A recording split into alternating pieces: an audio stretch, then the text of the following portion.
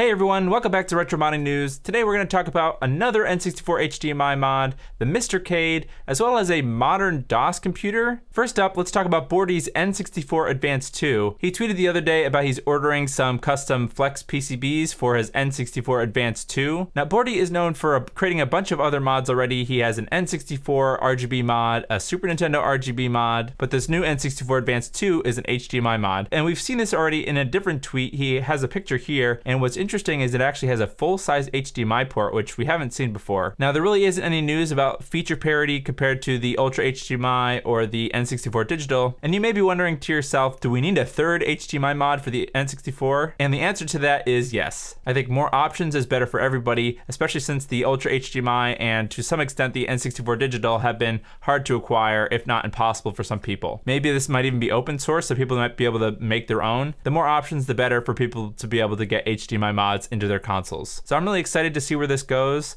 I can't wait to get my hands on one, and maybe I'll do some comparisons with both the Ultra HDMI and the N64 Digital. Next up, let's talk about the Mrcade. Now, if you're watching this video, unfortunately you missed the latest batch that Mr. Add-ons released last week. Actually, I missed it too because I was sick that night. Not really that I want one. I don't have a, well, let's talk about what it is first. The Mrcade is a JAMMA adapter for the DE10 Nano or the Mister. JAMMA is the interface that some arcade PCBs use to be able to swap out different games in an arcade cabinet. And actually, if you've seen any of my Neo Geo videos, you know that the super gun here attaches on the JAMMA edge down here. So the Mrcade is an adapter for the Mister that kind of gives the Mister one of these JAMMA edges. Now the big appeal for Mrcade is that the Mister already has a huge kind of catalog of arcade games. And I think that there's a bunch of arcade PCBs that have gone up in price. So if you're looking for a rare game, buying a Mister and a Mrcade might actually be cheaper than buying one of those arcade PCBs. So this just gives arcade fans the ability to set up an arcade cabinet and then just be able to switch between whatever arcade games that they want without really much of a hassle. Now one of my long-term goals is actually to build an arcade cabinet and get a Mrcade into it, so that way I don't have to worry about buying old PCBs, worrying about them not working right, or having to worry about old arcade hardware. So hopefully these come back in stock soon, because I'd like to pick one up even if I can't use it right away. I think we should be supporting Mr. Add-ons with the work that he's been doing. The other day, N64, who is the creator of the GBA HD project, released a new firmware that has sort of an experimental feature that I've been wanting for a little while now. The Game Boy Advance consolizer has a feature that can swap the palette from the default GBA palette, which is kind of really garish. I'll call that the original palette.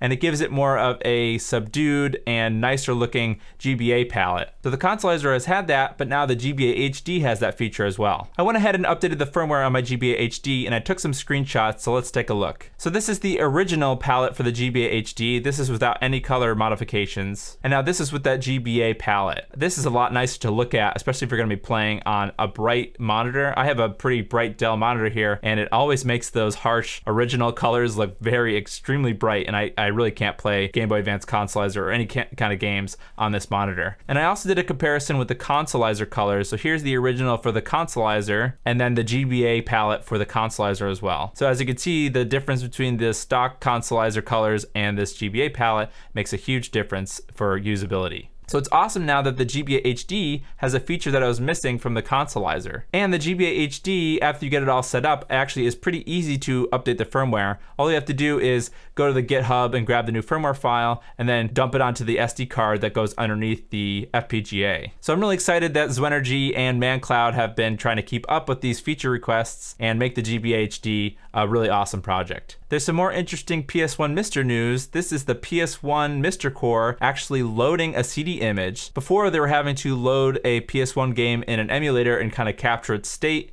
and then put it into the Mister that way to avoid having to load from the CD, but it looks like they're making progress being able to load from a CD image directly. So this is another huge step for this PS1 Mr Core. I'm super excited for this thing, and it's just gonna make the Mister project even better than it already is. Imagine playing PS1 games in a Mrcade.